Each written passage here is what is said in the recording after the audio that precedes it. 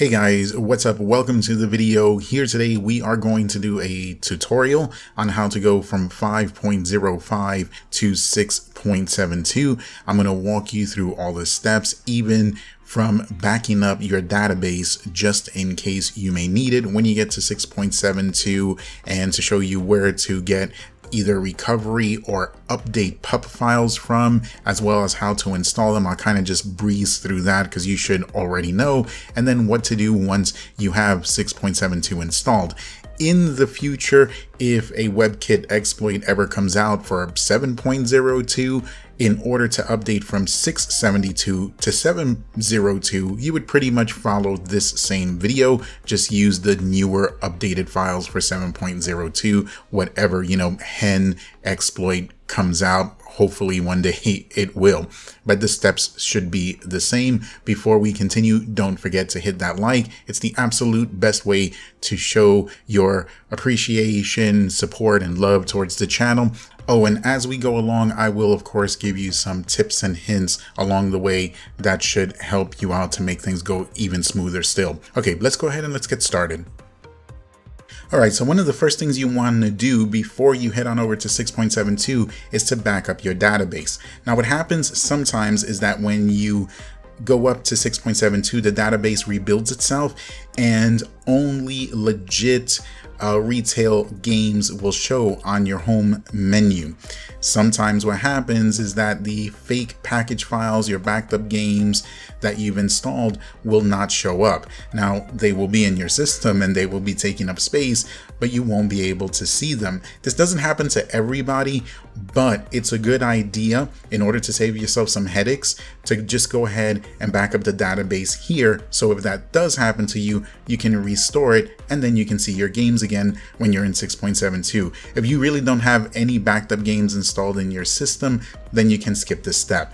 There's a couple of ways to do this. You can use either a payload or you can use FTP. If you want to use a payload, I strongly suggest that you grab yourself a USB, either exFAT or FAT32 formatted. It doesn't have to be anything large. If you just have a little USB stick laying around that's FAT32, that's fine. It's only going to copy some small files that might only take up like a dozen megabytes, if that, or maybe a couple of dozen megabytes. It doesn't need to have much space at all. And then put it into your PS4. Once you've put that USB into your PS4, then go ahead, launch your hen. Once it's launched, then go ahead and look for a payload that will back up the database. Almost all host menus have a payload like this one here. You don't really have to concern yourself about the save game backups. What we need is the database, but this one does both, and that's fine. So I already have the USB in there. Let me go ahead, and I've already launched my hen. Let me pick the database backup, and it should say that it's backing up to USB. There we go. Okay, now you're going to see that pop up about every 10 seconds or so. Now it will continue to keep doing that and give you that message there, and it may not tell you that it's been completed, and that's fine. Even the devs said once it's hit like the 5-minute mark, you can just go ahead, get out of the browser, and you can just reboot your system and it would have already finished. So I'm going to go ahead and do that now, and then I'm going to take the USB out, put it in the PC so I can show you the files that it copied.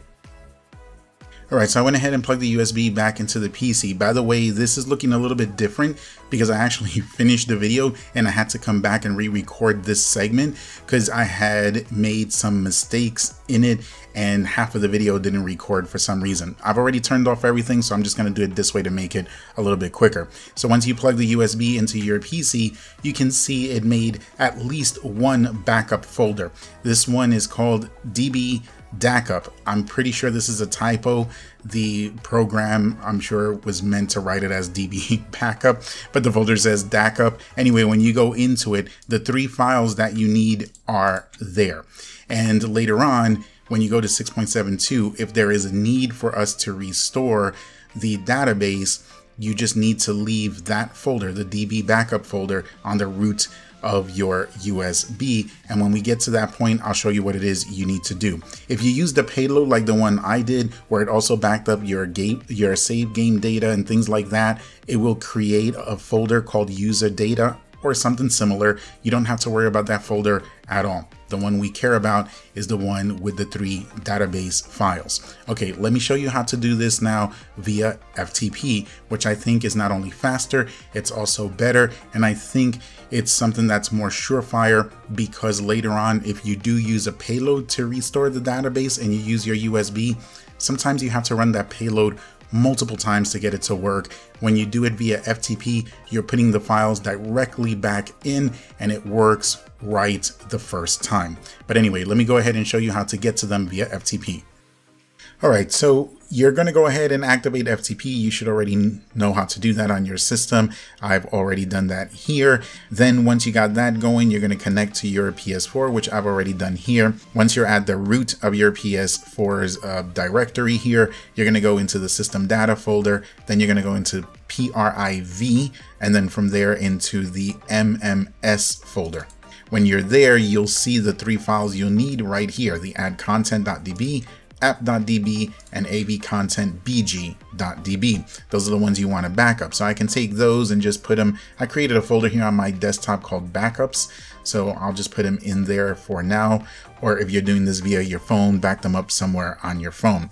All right, now the only other thing is to make sure that you're able to install an updated firmware file. So if in the past you use the update blocker, make sure that you run the update unblocker. If you're not too sure whether you used it or not, just run the unblocker anyway, and it will tell you that the updates have been enabled, and it just might ask you to reboot.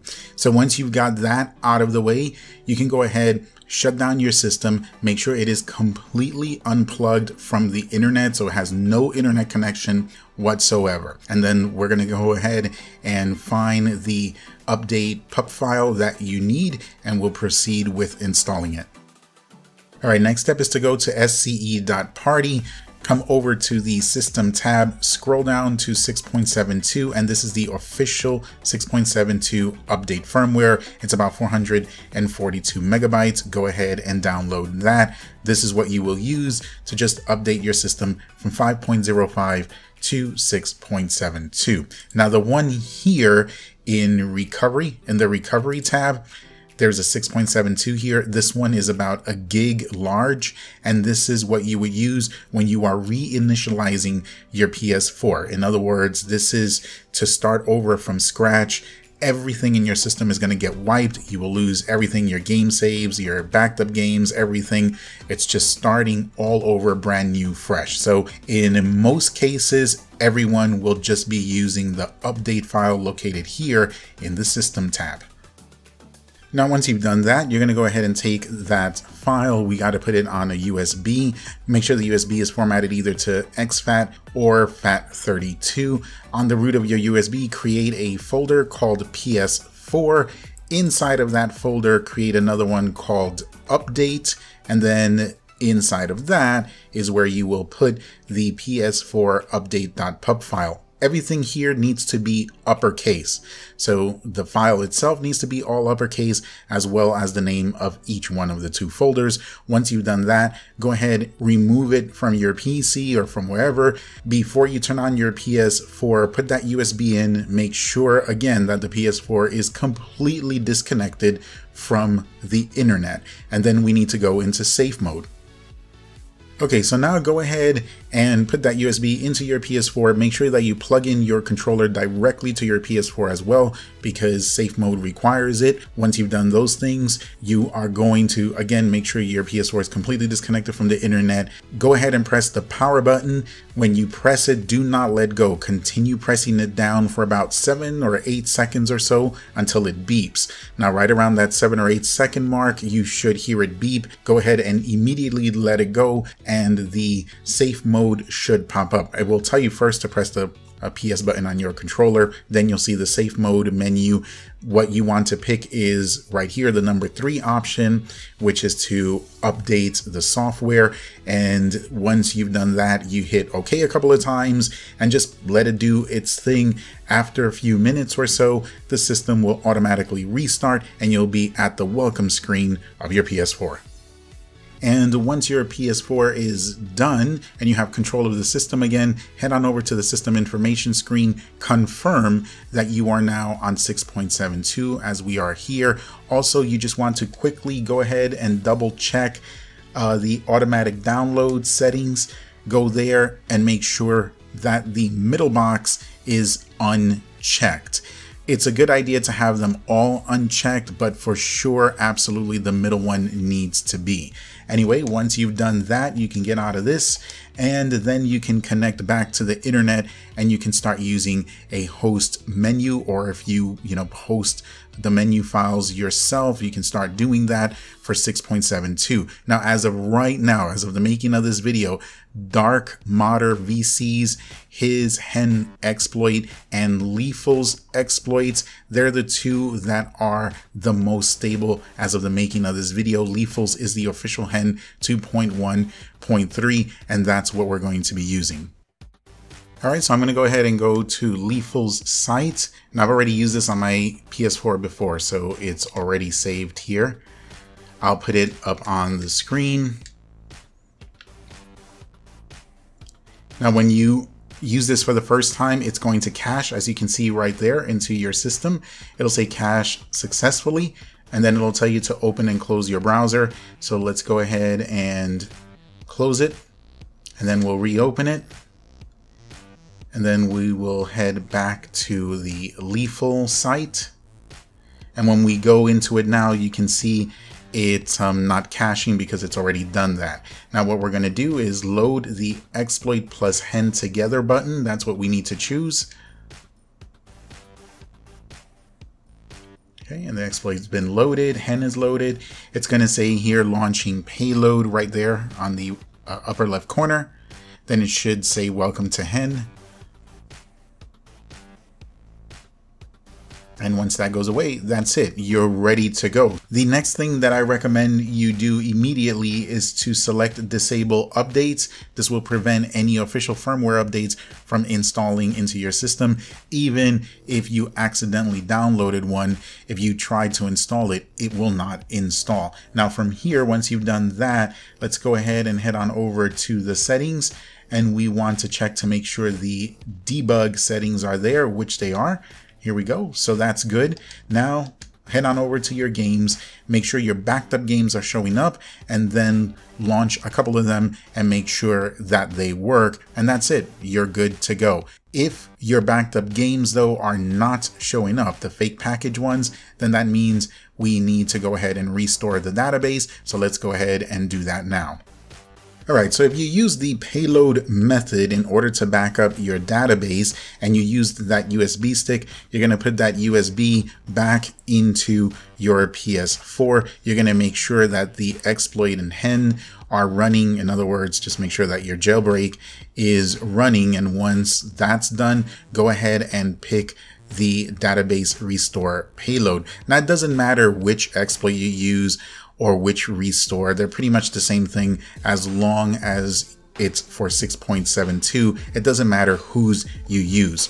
So let me go ahead and show you here Lethal's a little bit bigger so you can see better. If you're going to use this one, just for example, hit the load exploit and hen together. Once that's been done successfully, then make sure again the USB is in your PS4, the one with the database files, and then go ahead and select DB restore. Wait for the messages to finish. If the messages just keep going or it doesn't seem like much is happening, after about 5 minutes, go ahead and close the browser, reboot your PS4, and you should see your games. Now, if you used FTP, you'll just have to put those files back where you got them from. So let's go ahead and do that. All right, so for putting in the files back via FTP, make sure that you have your exploit running, then launch the FTP payload. I've already done that here. You can see it says FTP loaded. I'm already connected to the PS4. You're going to go into the system data folder, then go into the PRIV folder, then the MMS folder, and you'll just replace the files that are here with the ones that you backed up. These are the ones that I backed up earlier, so I'll just copy and paste them or drag them into here.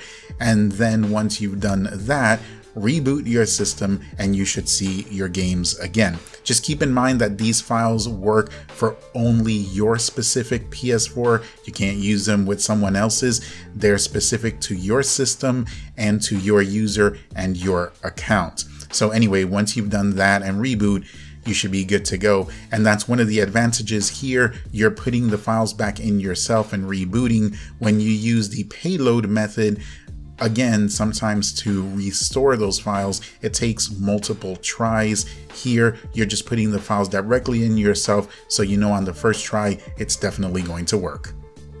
And that is going to do it for this video, guys. If you found anything here helpful, informative, useful in any way, and you just want to show your appreciation, thanks, or throw some love to the channel, the best way to do any of those things, as usual, you know it, is just to hit that like button, maybe subscribe if you haven't already. Much love going out to everyone out there. Be careful, guys, be safe, but have fun, and we will see you on the next one.